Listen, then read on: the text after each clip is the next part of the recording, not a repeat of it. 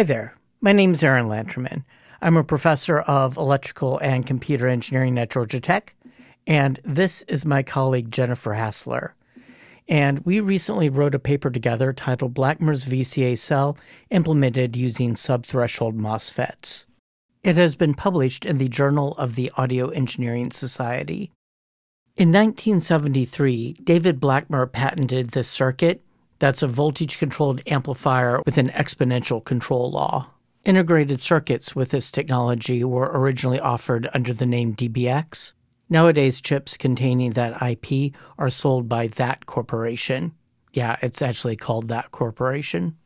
DBX chips are used in the voltage-controlled filters of the Fairlight Series 3. And Serge Cherepnin used some Blackmer cells built out of discrete transistors in his synthesizer circuits.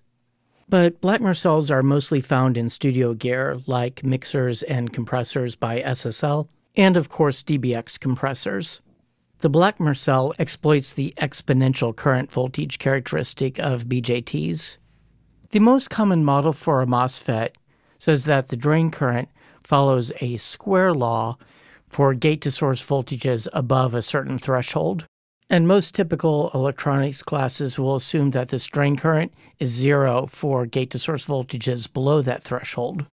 But that's not the case.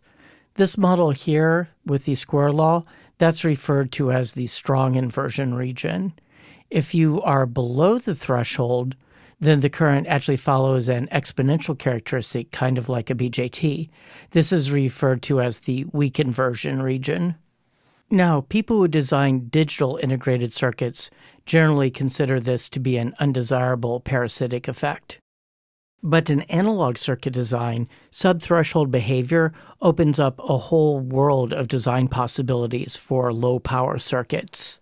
And there are situations where you may want to exploit that exponential characteristic.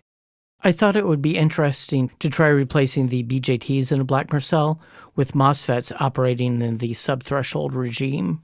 And I simulated this circuit using a toolchain based on Scilab and Xcos that was developed for field programmable analog arrays that my colleague Jennifer Hassler and her students developed. This is along the lines of some earlier work we did, where we implemented a Moog ladder filter using subthreshold MOSFETs.